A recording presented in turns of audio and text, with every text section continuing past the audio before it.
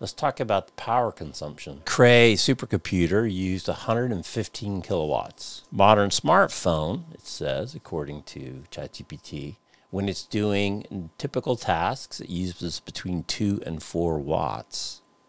Not 115 kilowatts, 2 and 4 watts. So when it's working hard, it could spike to 8 to 12 watts.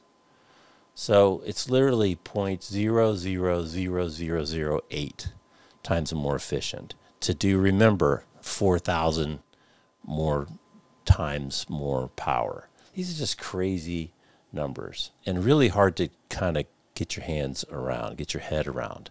But then here's the kicker on top of it all. The Cray in 1977 cost $7.9 million. So that's approximately $40 million in today's money. $40 million. $40 million.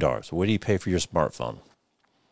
For a nice top-end Samsung or Apple, $1,000, $1,200, maybe $1,500.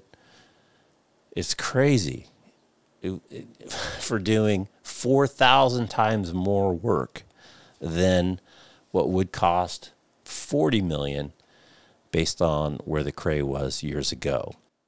So $1,000 versus $40 million for 4,000 times the computational power than what you had there.